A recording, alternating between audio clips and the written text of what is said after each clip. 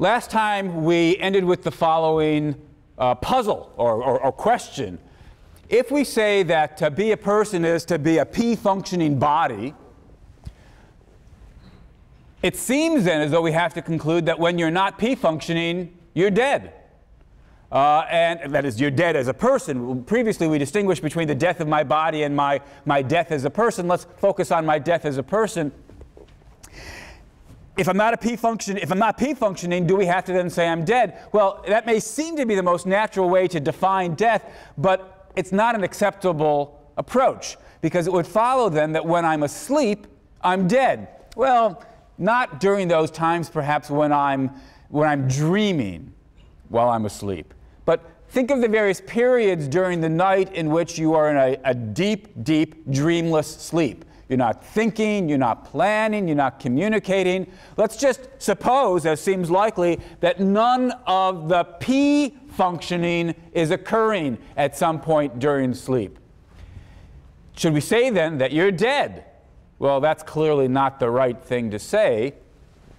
So we need to revise our account of what it is on the physicalist picture to say that you're dead. What is it to be dead? It can't just be a matter of not P-functioning. Well, one possibility would be to say the question is not whether you are P-functioning. It's okay if you're not P-functioning as long as your not P-functioning is temporary.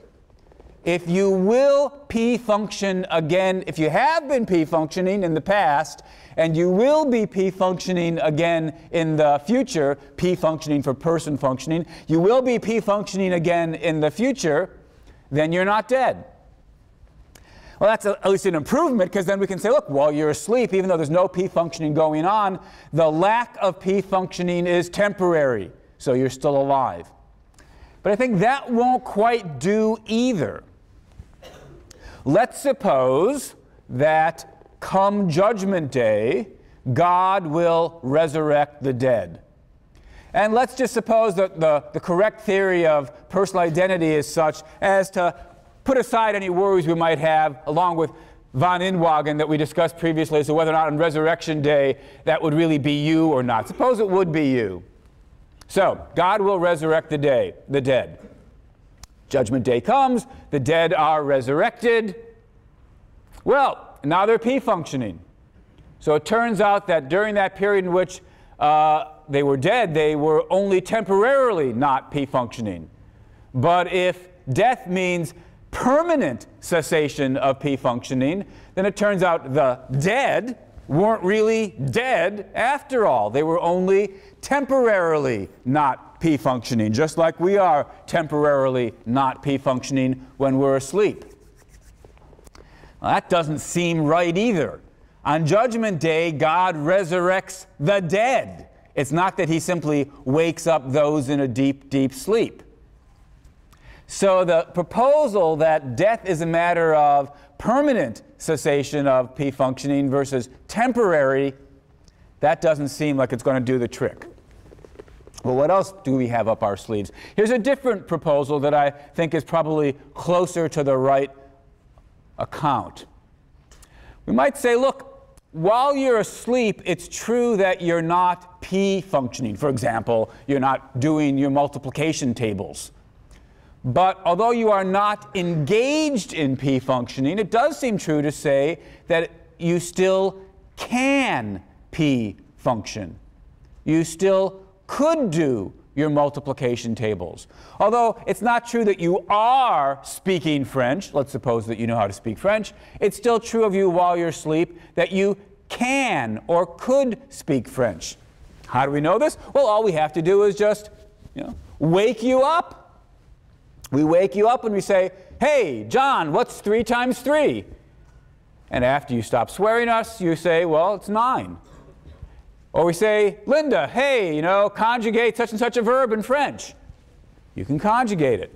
Even though you were not engaged in P-functioning while you were asleep, it's still true that while you were asleep, you had the ability to engage in P-functioning. Abilities aren't always actualized. Your P functioning is actualized now because you're engaged in thought, but you don't lose the ability to think during those moments when you're not thinking. Suppose we say then that to be alive as a person is to be able to engage in P functioning. And to be dead, then, is to be unable to engage in P functioning. Why are you unable? Well, presumably because whatever cognitive structures it takes in your brain to underwrite the ability to P function, those cognitive structures have been broken, so they no longer work. It's when you're dead, your brain is broken.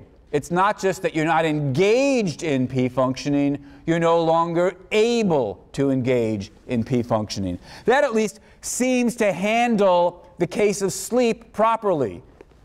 Although you're not engaged in P functioning, you're able to, so you're still alive. Take the dead who'll be resurrected on Judgment Day. Although they will be engaged in P functioning later on, it's not true right now that they can engage in P functioning. Their bodies and brains are broken until God fixes them. So they're dead. All right, that seems to give the right answer. And in fact, it gives us some guidance how to think about some other puzzling cases. Take somebody who is in a coma, not engaged in P functioning. Their body, let's stipulate, is still alive. Their heart's still beating, the lungs are still breathing, and so forth. But we wonder, is the person still alive? Does the person still exist? Well, they're not engaged in P functioning. That's pretty clear. We want to know, can they engage in P functioning? Now, at this point, we'd want to know more about the underlying mechanics about what's gone on in the case of the coma. If the following is the right description, then we perhaps should say that it's still alive. Look, when somebody's asleep, we need to do something to, in effect, wake them up. Something to turn the functioning back on. The cognitive structures are still there, but the on-off switch is switched to off. Perhaps that's what it's like when somebody's in a coma, or perhaps at least certain types of comas. Of course, to turn the on-off switch on is harder when somebody's in a coma. It's a bit more as though, to continue with the metaphor of the on-off switch, as though not only is the switch turned to off, there's a lock on the switch. And so we can't turn the switch on in the normal way. You know, pushing the person in the coma and saying, "Wake up, Jimmy," doesn't do the trick. But for all that, although the on-off switch may be stuck in off, if the underlying cognitive structures of the brain are such as to still make it true that flip the on switch back to on and the person can still engage in cognitive P functioning, maybe the right thing to say is the person is still alive. Coma case 2. I'm not sure whether this really should be called a coma. I don't know the biological medical details. But imagine that what's gone on is there's been decay of the brain structures that underwrite the cognitive functioning. So now it's not just that the on-off switch is stuck in off. The brain's no longer capable of engaged in these higher order P functions. This might be a persistent vegetative state with no possibility of turning it on, even in principle. Of such a person, we might say they're no longer capable of P functioning. And then perhaps the right thing to say is the person no longer exists, so they no longer exist as a person, even if the body's still alive. So far, so good. Here's a harder case to think about. Suppose we put somebody in a state of suspended animation, cool their body down, so that the various metabolic processes come to an end. They stop. Now, as I'm sure you know, we're able with various lower organisms to put them in a state of suspended animation, and then the amazing thing is, if you heat them back up again properly, they sort of start functioning again. Now, we can't do that yet with humans, but it doesn't jump out at us, at least that should be an impossibility. So suppose we eventually learn how to do this with humans. And now, suppose we take Larry and put him in a state of suspended animation. Is he dead? Well, most of us don't feel comfortable saying that he's dead, just like we don't feel comfortable saying that let's suppose we could do this with a fruit fly. I don't know whether we can or can't. Suppose we can. Suppose we do it with a fruit fly. Don't feel comfortable saying the fruit fly is dead, rather it's in a state of suspended animation. Well, similarly then, perhaps we wouldn't want to say that Larry is dead, and the brokenness account of death allows us to say Larry's not dead. The structures in the brain which would underwrite the ability to engage in P functioning, they're not destroyed by suspended animation. So perhaps in the relevant sense, the person can still engage in P functioning. So they're not dead. Good enough. On the other hand, it doesn't seem so plausible, doesn't seem intuitively right to say that they're alive. You know, is Larry alive when he's in a state of suspended animation? No, it seems like he's not alive either. Now that's a bit puzzling, right? It's as though normally we think that, well, either you're alive or you're dead.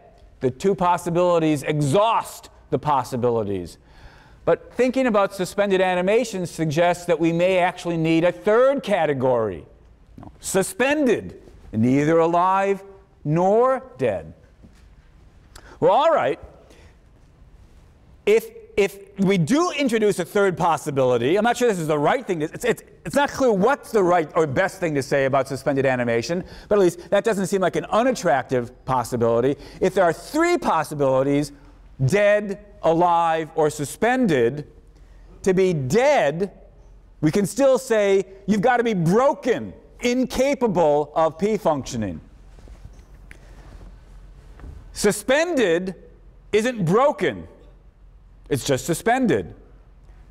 But then what do you need to be alive? In addition to not being broken, what do you need to be alive? Well, the initially tempting thing to say is not only aren't you broken, but you're actually engaged in P functioning. But if we say that, then we're back to saying that somebody who's asleep isn't really alive. That doesn't seem right either. So we need some account to distinguish between suspended animation and out being alive.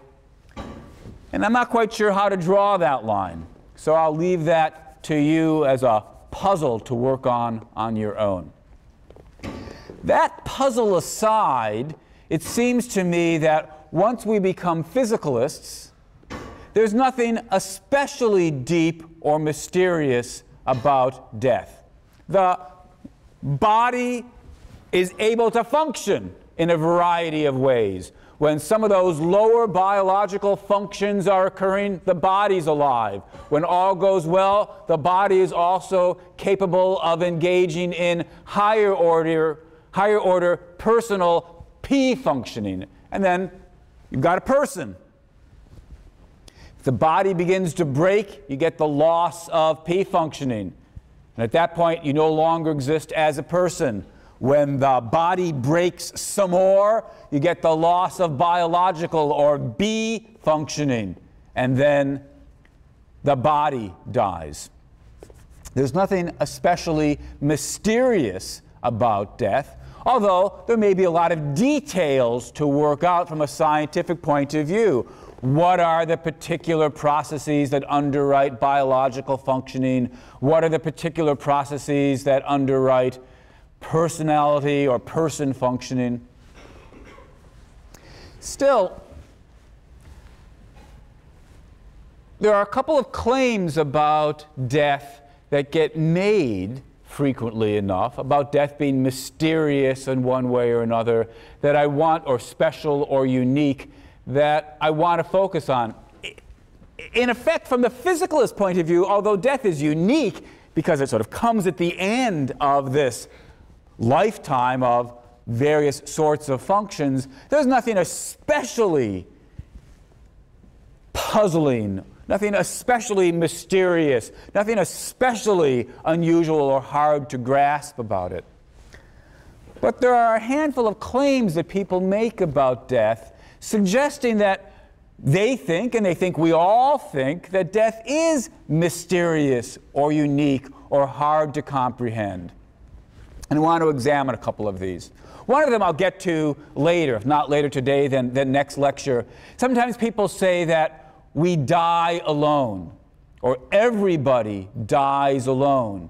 And this is supposed to express some deep insight into the nature and uniqueness of death. So although we're able to eat meals together, we're able to go on vacations together and take classes together, death is something we all have to do by ourselves. That's the claim. We all die alone. That's a claim I'll come back to. The one I want to look at first is the suggestion that somehow, in some level, nobody really believes they're going to die at all. Now, having distinguished between what we've called the death of the body and the death of the person, the question whether or not you're going to die needs to be distinguished. The question whether or not you believe you're going to die needs to be distinguished. If somebody says, nobody really believes they're going to die, they could mean one of two things. They could mean nobody really believes they're going to cease to exist as a person. First possibility. Second possible claim, nobody really believes they're going to undergo the death of their bodies. Let's take these in turn. Is there any good reason to believe that we don't believe that we're going to cease to exist as a person? Well, the most common argument for this claim, I think, takes the following form. People sometimes say, since it's impossible to picture being dead, it's impossible to picture being dead. That is to say, it's impossible to picture your own being dead. Each one of us has to think about this from the first person perspective or something like that. Think about your dying, your being dead. Since that's impossible to picture, that's impossible to imagine, nobody believes in the possibility that they're going to die, that they're going to cease to exist. The idea seems to be that you can't believe in possibilities that you can't picture or imagine. Now that hypothesis, that thesis, that assumption could be challenged. I think probably we shouldn't believe the theory of belief, which says that in order to believe in something, you've got to be able to picture it or believe it. But let's grant that assumption for the sake of argument. Let's suppose that in order to believe in something, you've got to be able to picture it. What then? How do we get from there to the conclusion that I can't believe that I'm going to die, I'm going to cease to exist as a person? Well, the thought, of course, is I can't picture or imagine my death. I can't picture or imagine my being dead. It's important here to draw some distinctions. I can certainly picture being ill. There I am on my deathbed, dying of cancer, growing weaker and weaker. I can perhaps even picture the moment of my death. I've said goodbye to my family and friends. Everything's growing grayer and dimmer. It's growing harder and harder to concentrate. And then, well, and then there is no and more. The claim, however, is not that I can't picture being ill or dying. The claim's got to be I can't picture being dead. Well, try it. Try to picture being dead. What's it like to be dead? Sometimes people claim it's a mystery. We don't know what it's like to be dead because every time we try to imagine it, we fail. We don't do a very good job. I'm inclined to think that that way of thinking about the question is really confused. You set yourself the goal of trying to put yourself in the situation imaginatively of what it's like to be dead. So I start by trying to strip off the parts of my conscious life that I know I won't have when I'm dead. I won't hear anything. I won't see anything. I won't think anything. And you try to imagine what it's like to not think or feel or hear or see. And you don't do a very good job of it. So you throw your hands up and you say, oh, guess I don't know what it's like. So it must be a mystery. It's not a mystery at all. Suppose I ask, what's it like to be this cell phone? The answer is, it's not like anything. Or that doesn't mean there's something that it's like to be a cell phone, but different from being anything else. So it's not like anything else. It's a special way of feeling or experiencing. No. Cell phones don't have any experience at all. There is nothing that it's like on the inside to be a cell phone. Imagine that I try to ask myself, what's it like to be my ballpoint pen? And I try to imagine, well, first imagine being really, really stiff, because you're not flexible when you're a ballpoint pen. You can't move. And imagine being really, really bored because you don't have any thoughts or interests. No, that's completely the wrong way to go about thinking what it's like to be a ballpoint pen. There's nothing that it's like to be a ballpoint pen. There's nothing to describe, nothing to imagine.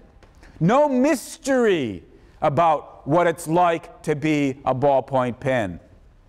No mystery about what it's like to be a cell phone.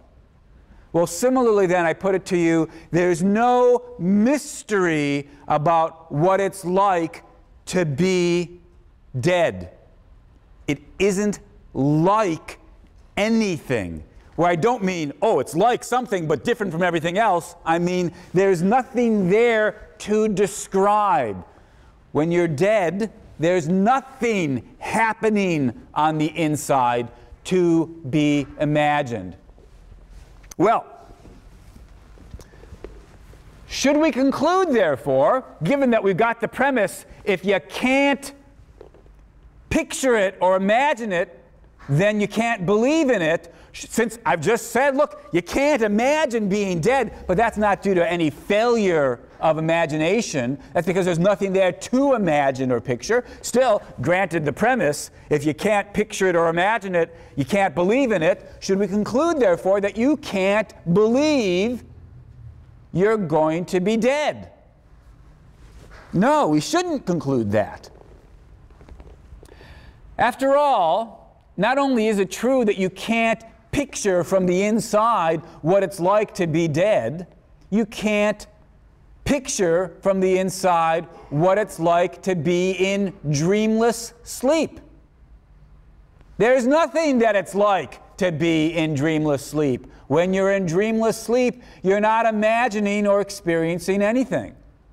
Similarly, it's not possible to picture or imagine what it's like to have fainted and be completely unconscious with nothing happening cognitively. There's nothing to picture or imagine. Well, should we conclude, therefore, so nobody really believes that they're ever in dreamless sleep? Well, that would be silly. Of course you believe that at times you're in dreamless sleep. Should we say of somebody who's fainted or knows that they're subject to fainting spells, they never actually believe that they pass out? That would be silly. Of course they believe they pass out. From the mere fact that they can't picture it from the inside, it doesn't follow that nobody believes they're ever in dreamless sleep. From the mere fact that they can't picture from the inside what it's like to have fainted and not yet woken up, it doesn't mean that nobody believes that they ever faint. From the mere fact that you can't picture from the inside what it's like to be dead, it doesn't follow that nobody believes they're going to die. But didn't I start off by saying I was going to grant the person who's making this argument that in order to believe something, you've got to be able to picture it?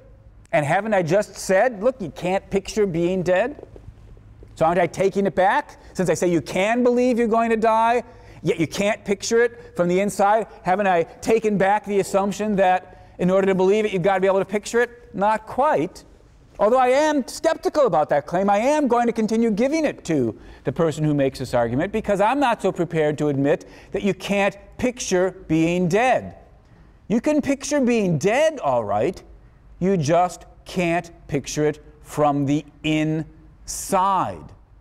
You can picture it from the outside. I can picture being in dreamless sleep quite easily. I'm doing it right now. I've got a little mental image of my body lying in bed, asleep, dreamlessly. I can picture fainting or having fainted quite easily. It's a picture of my body lying on the ground, unconscious. I can picture my being dead quite easily. It's a little mental picture of my body in a coffin, with no functioning occurring in my body. So even if it were true that belief requires picturing, and even if it were true that you can't picture being dead from the inside, it wouldn't follow that you can't believe you're going to die. All you have to do is picture it from the outside. We're done. So I conclude, of course you can and do believe you're going to die. But at this point, the person making the argument has a possible response. And it's a quite common response.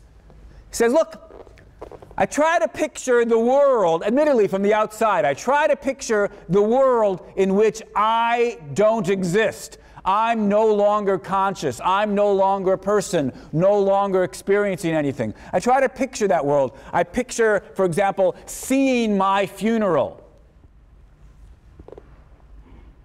And yet, when I try to do that, I'm observing it. I'm watching the funeral. I'm seeing the funeral. Consequently, I'm thinking. So I haven't really imagined a world in which I no longer exist, a world in which I'm dead, a world in which I'm incapable of thought and observation. I've smuggled myself back in as the observer of the funeral. Every time I try to picture myself being dead, I smuggle myself back in, conscious, hence existing as a person, hence not dead as a person. Maybe my body, I'm imagining my body dead, but I'm not imagining myself, the person, dead. From which it follows, the argument goes, that I don't really believe I'll ever be dead. Because when I try to imagine a world in which I'm dead, I smuggle myself back in. This argument shows up in various places. Let me quote one case of it, Freud. Freud says, I'm quoting from one of the Walter Kaufmann essays that you'll be reading called Death. He quotes Freud. Freud says, "After all, one's own death is beyond imagining, and whenever we try to imagine it, we can see that we really survive as spectators. Thus, the dictum could be dared in the psychoanalytic school. At bottom, nobody believes in his own death. Or, and this is the same, in his unconscious, every one of us is convinced of his immortality." All right, there's Freud. Basically just running the argument I've just sketched for you. When you try to imagine you're being dead, you smuggle yourself back in as a spectator, and so, Freud concludes, at some level, none of us really believes we're going to die. I want to say, I think that argument's a horrible argument. How many of you believe that there are meetings that take place without you? Suppose you're a member of some club, and there's a meeting this afternoon, and you won't be there because you've got to be someplace else. So you ask yourself, do I believe that meeting's going to take place without me?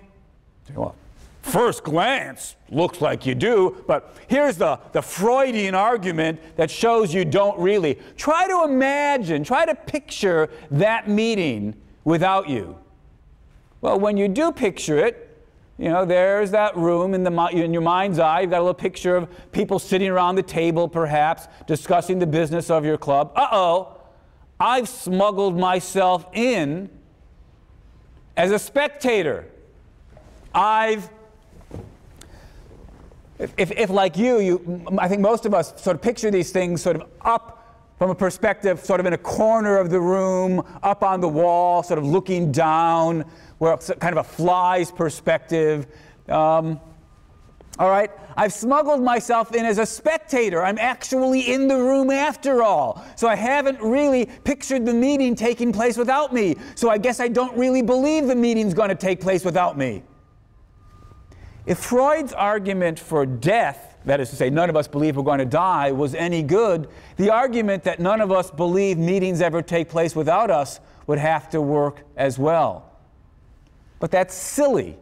It's clear that we all do believe in the possibility, indeed more than mere possibility, the actuality of meetings that occur without us. Even though when I imagine that meeting, I'm, in some sense, smuggling myself in as an observer.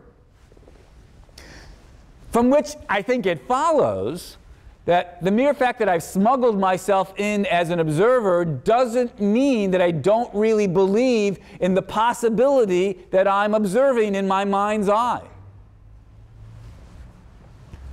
I can believe in the existence of a meeting that takes place even though I smuggle myself in as an observer when I picture that meeting.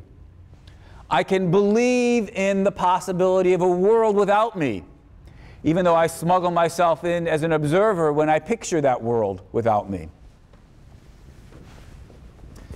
Freud's mistake, and although I'm picking on Freud, it's not only Freud that runs this sort of argument. One comes across it periodically. Within the last year, a member of our law school here put forward this very argument and said he thought it was a good one. So people think the argument's a good one. It strikes me as it's got to be a bad one. The confusion, the mistake I think people are making when they make this argument, the mistake I think they're making is this. It's one thing to ask yourself, what's the content of the picture? It's another thing to ask, when you look at the picture, are you existing? Are you looking at the picture from a certain point of view? Suppose I hold up a photograph of a beach with nobody on it. All right, am I in that beach as pictured in that photograph? Of course not. But as I look at it, whether in reality or in my mind's eye, I'm looking at it from a perspective. As I think about it,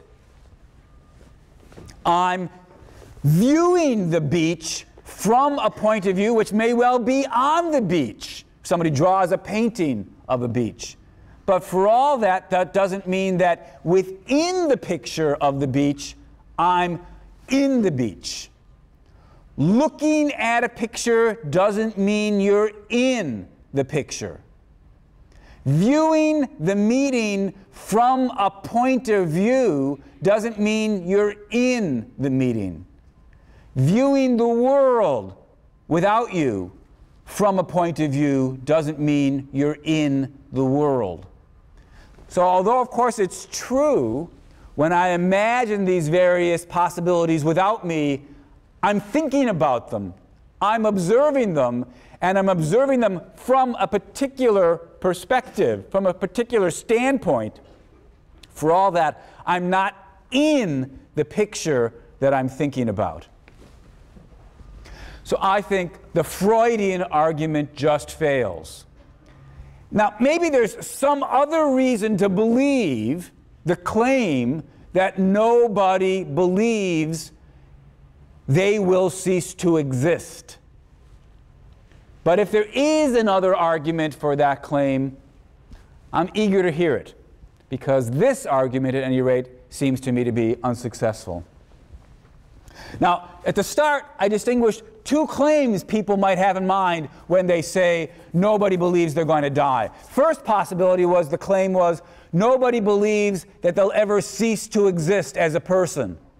And I've just explained why at least the most familiar argument for that claim, I think, doesn't work. The second possible interpretation was this: nobody believes their body is going to die. That is, the more familiar humdrum event of death, where your body ceases functioning and you end up having a corpse that gets buried and so forth. Sometimes it's suggested that nobody believes that either. Of course, often I think people run together these two questions. When they say you don't believe you're going to die, do you mean you don't believe your body's going to die, or you don't believe you're going to cease to exist as a person? Maybe when people make the claim, it's not clear which of these things they've got in mind, but let's at least try to now focus on the second question. Could it be true, is there any good reason to believe it is true, that nobody believes they're going to undergo bodily death? Now, after all, even if you believe that, well, your soul will go to heaven, so you won't cease to exist as a person, you might still believe that your body will die. Most of us presumably do believe our bodies will die. At least that's how it seems to me. So it's a bit odd to suggest, as it nonetheless does get suggested, that no, at some level people don't really believe they're going to die. Let me point out just how odd a claim that is. Because people do all sorts of behaviors which become very, very hard to interpret if they don't really believe their bodies are going to die.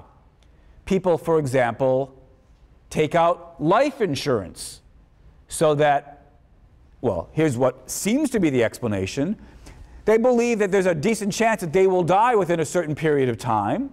And so if that happens, they want their children and family members to be cared for. If you didn't really believe you were going to die, that is, undergo bodily death, why would you take out life insurance? People write wills. Here's what you should do with my estate after I die. If you didn't really believe that your body was going to die, why would you ever bother writing a will?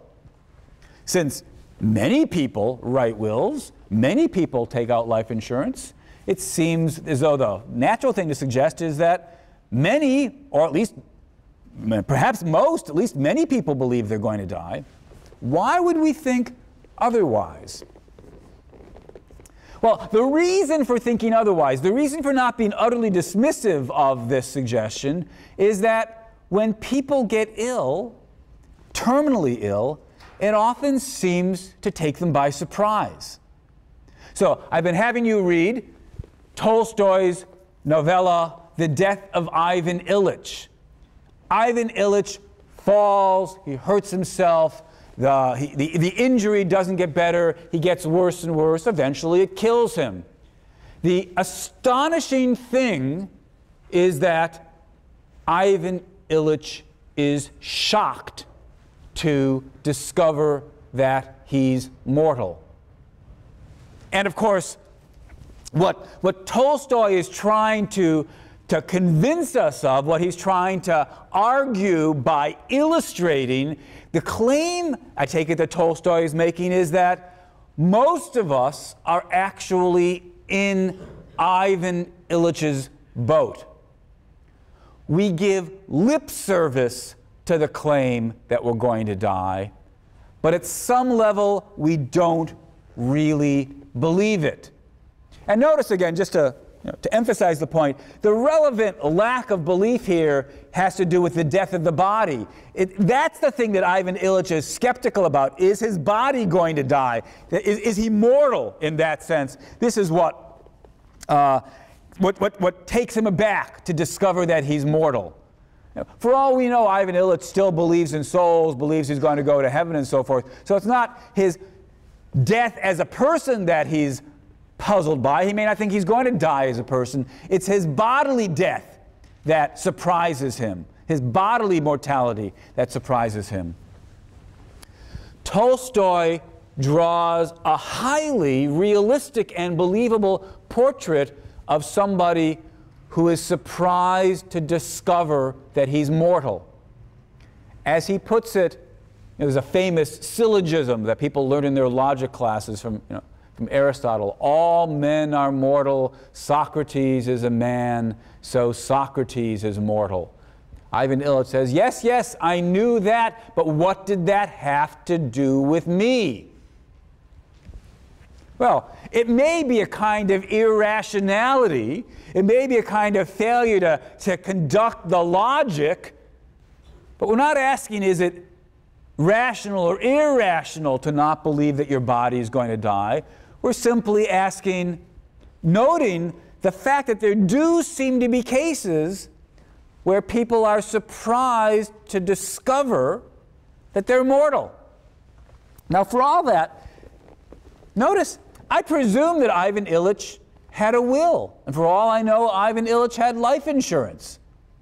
So we're in the peculiar situation where, on the one hand, some of Ivan Ilyich's behaviors indicate that he believed he was mortal, that his body was going to die.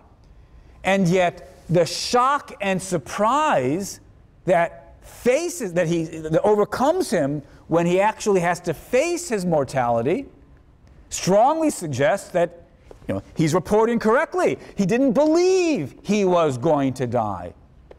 How could that be? There's a kind of puzzle there as to, even if before we move to the question, how widespread are cases like this, there's a puzzle as to how are we even to understand this case? We need to distinguish perhaps between what he consciously believes and what he unconsciously believes. Maybe at the conscious level he believed he was mortal, but at the unconscious level he believed he was immortal. Or maybe we need to distinguish between those things he gives a kind of lip service to versus those things he truly and fundamentally believes. Maybe he gives lip service to the claim that he was mortal. If you had asked him, are you mortal? He would have said, oh, of course I am. And he buys life insurance accordingly. But does he thoroughly and truly and fundamentally believe he's mortal? Perhaps not. We need some such distinction if we're going to make sense of Ivan Ilych. Well, let's suppose we've done it. Still have to ask, not are there ever cases of people who don't believe they're going to die, but rather, is there any good reason to think that we're all, or most of us, are in that situation, are in that state of belief where, although we give lip service to the claim that we're going to die, is there any good reason to believe that fundamentally we don't actually believe it? That's the question we have to turn to next time.